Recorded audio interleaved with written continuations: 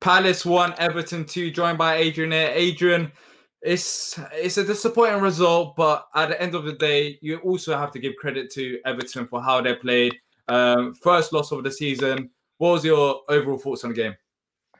We were robbed. I Mm. don't know how any person could get their hand out of the way in time. So, I just think we were robbed on that. But then again, we got the same sort of thing last week against Man United. So I suppose it's come back to bite us. Yeah.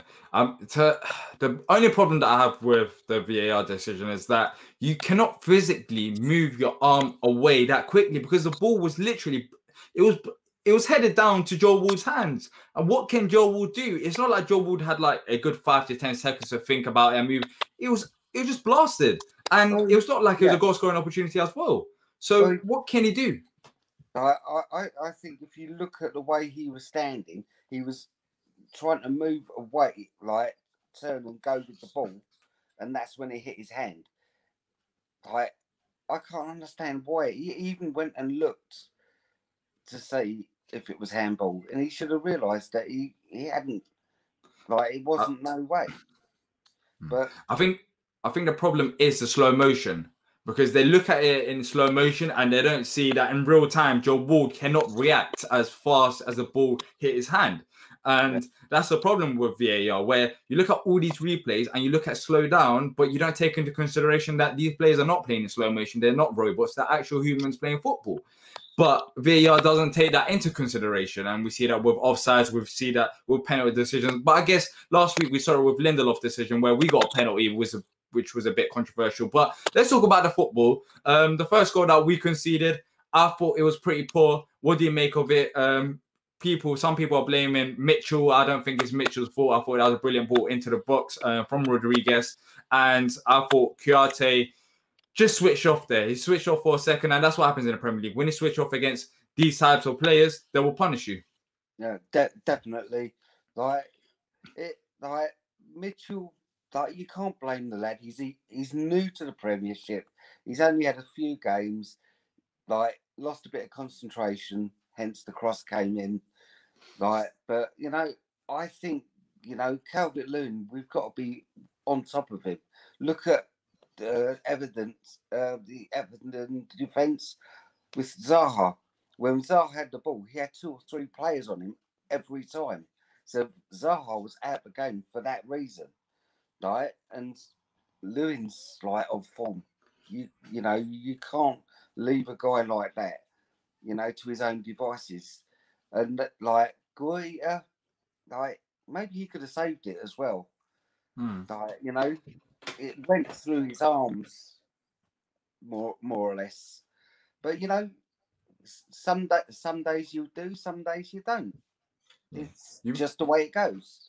You mentioned Zaha there. He didn't have his greatest of games, but I'm going to say this. It felt like watching the old Wilfred Zaha, and this is not his fault. I'm not mentioning that, but I feel like he missed a bit of Jeffrey Schlupp there because at times he was a bit isolated, and Everton could send 3 guys to Wilfred Zaha and take him out of the game because we had no other real threat. I mean, Eze started down the left-hand side. What do you make of his performance? And also, do you think that Jeffrey Schlupp, this game proved that Jeffrey Schlupp means more than what us Palace fans think he is to this Palace team? Yeah, I think you've hit the nail on the head. We missed him today. We missed his pressing and charging back. He was all over the place. I can't knock Eze. I think he had a great game today.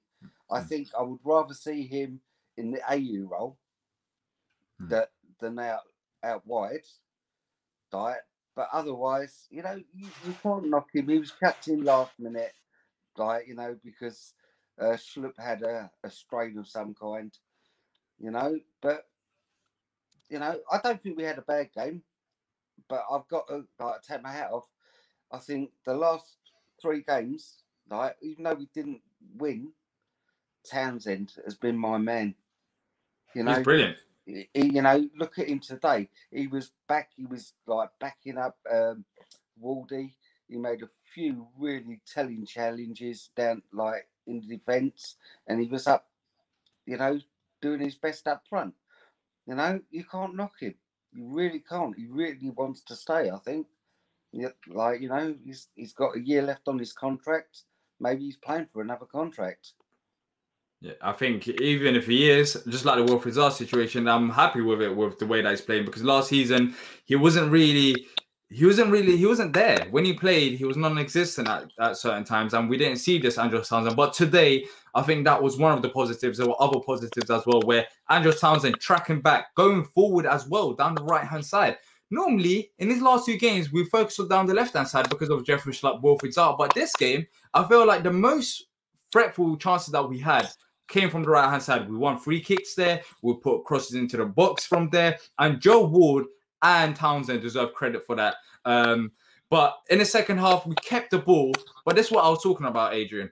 I just feel like what's been the difference between the 2 games has been that we've been counter-attacking. We haven't been at passing side. But in the second half, it felt like we just slowed it down a bit because we didn't have the pace. And I feel like it shows that we need to go and get another player, because we don't have much paceful players in our teams apart from Jeffrey Schlupp and Wilfried Zaha. Eze, of course, is not the slowest player, but he's not on the same level as them 2 players.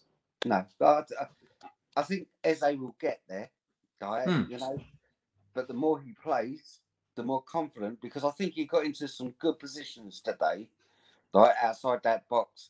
And he could have really fought, instead of placing it, he could have had a shot.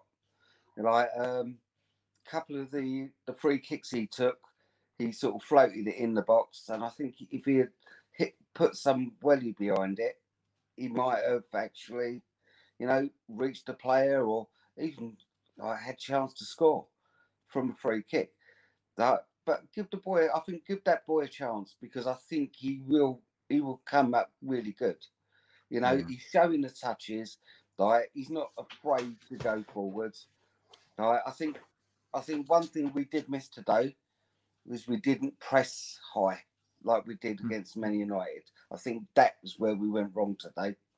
Yeah, we gave them so much time on the ball, especially in the first half, where even not in the first half, even in the second half, when I was just looking, I was like, that's what's missing as well.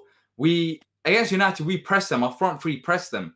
But today, we saw it. We just let Everton have the ball. Maybe we were just too scared with spaces being open because they've got some very talented footballers. But it happened. We lost due to a controversial decision, I think, with the penalty. If it was a penalty, it would have been what I expected, a 1-1 draw. But looking ahead to the next game against Chelsea, what's your thoughts on it? And anything that you'll change? Let's say if that Jeffrey Schlupp is fit, would you put him back into the side? And that means that Eze has to be dropped?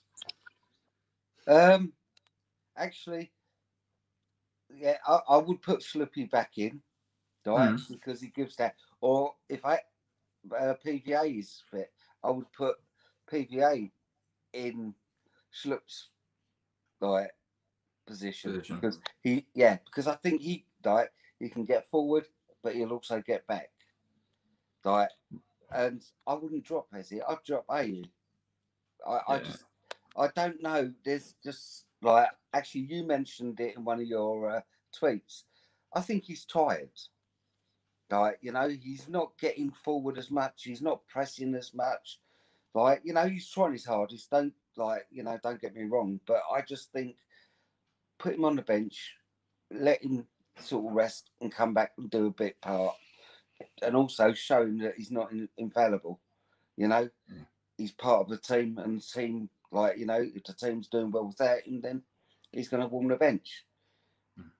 So who comes in for Jordan Ayew? Is it Benteke then? Because Michi Batshuayi can't start next game. I think Eze or Benteke, because Eze's more a number 10 than any. Actually, I'd say anyone we've got in our team. Because he, you know, or we play diamond midfield. But under Hodgson, that's the thing. I think Eze is perfectly suited to the central position. Yeah. But we play 4-4-2, and we don't have that central attacking midfielder position because the 2 midfielders that we've got are holding midfielders, and that's what makes Roy happy, that he has them defensive players there. And this is probably the most attacker we're going to be, because we saw it even when we had Ruben Loftus-Cheek. The 4-4-2 formation worked perfectly under Roy Hodgson. So I don't really see it changing. I don't really see Eze playing in central positions, but maybe Roy can switch it about. But thank you for joining me, Adrian. And hopefully next week we'll be talking about a surprise Palace result.